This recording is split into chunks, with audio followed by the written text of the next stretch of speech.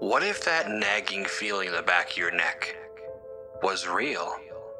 What if those hands reaching out from the dark that you believed were there? What if the monster in the basement really existed? And what if there was really something under the bed? Would you have the courage to face your fears? The change was quite slow, now that I think about it. That's why I wasn't surprised when I lost the family home in the fire, with the family inside. It was tragic, yes, and it took more than a while to pick myself up from the ground, but I think the anticipation helped me cope. It started with the black helicopters. Abe Lovelace, who was the PM before mob rule broke out, had ordered a complete shutdown of all borders, but it was no use. Canada, Scotland, Nepal, and China all did the same thing and failed.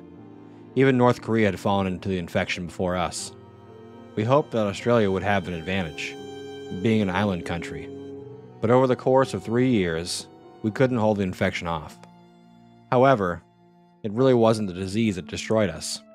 It was the riots, mobs, and mass hysteria. If someone came down with something as trivial as hay fever, the mob would have grabbed them and thrown them in the river anyway. After a while, Tasmania lost contact with the outside world. The news station burned, planes crashed, and ships sank. At that point came an age which was comparable to the Lord of the Flies. Civil rule took over. 3 good people stood above the crowd, trying to bring peace and order to save the lives of their friends and family. Their throats were promptly slit. Then, they inevitably woke up, after 3-hour slumber, out for blood. Zombies. Before the zompocalypse, zombies were just a part of myth and legend, which constantly appeared in film, books, and video games. People were obsessed with them. But now all we want to do is escape their decaying grasps. Our once population of 500,000 fell to 300,000 after the first riots. That's when I lost my family. 3 hours later, they climbed from the rubble, blackened by fire and reddened by blood. The population fell again to 150,000. After our first year alone, the population continued to fall. People weren't accustomed to the tribal life in Tasmania, which was previously a hub of inhumanity, had degraded to a hub of savagery. It became a cause of celebration when you recognized someone from your old life, even if they didn't recognize you back. I'm sorry to break it to you, but my last friend, Sam, didn't make it past 25 years of age. I lost him 4 years ago. We went on a supply run at an old abandoned grocer's.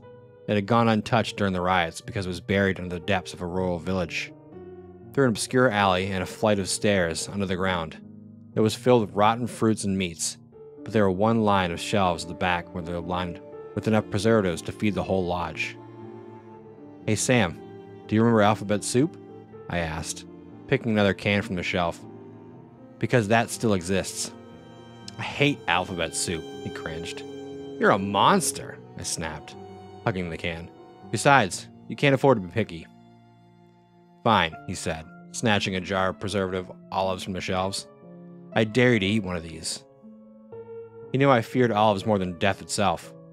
I opened my satchel, placing the alphabet soup in it, and stared at the olives with cautious eyes. Okay, I replied, reaching out for them, when we get back. I'm not gonna forget, Sam said, as I placed the olives in my satchel. Later we began to walk out the store, when something caught Sam's eye. No way, he gasped. What? I asked, absent-mindedly turning to see what he was looking at. He jumped over the store counter and stepped over the corpse of the owner. Check it, he grinned from ear to ear, picking a strangely shaped black bag from under the shopkeeper's desks. What is it? I asked. Yes, he laughed, ignoring me. It's not empty.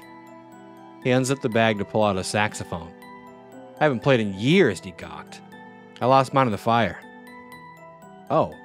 My hand tightened around my satchel. I wouldn't put my lips on that. No, I'm not going to.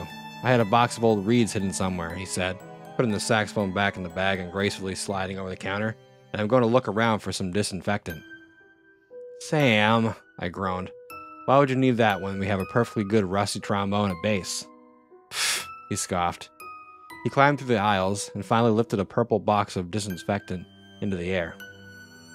We got to the base just before sunset.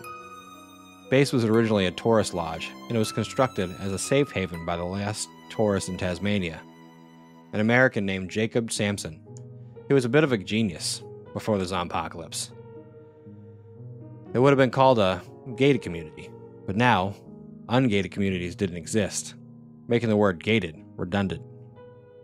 Sam and I settled into our pad and sat around, waiting for Sam to clean his new saxophone. "Oh no," I said as he sat down, smiling wildly. "This is going to be a nightmare."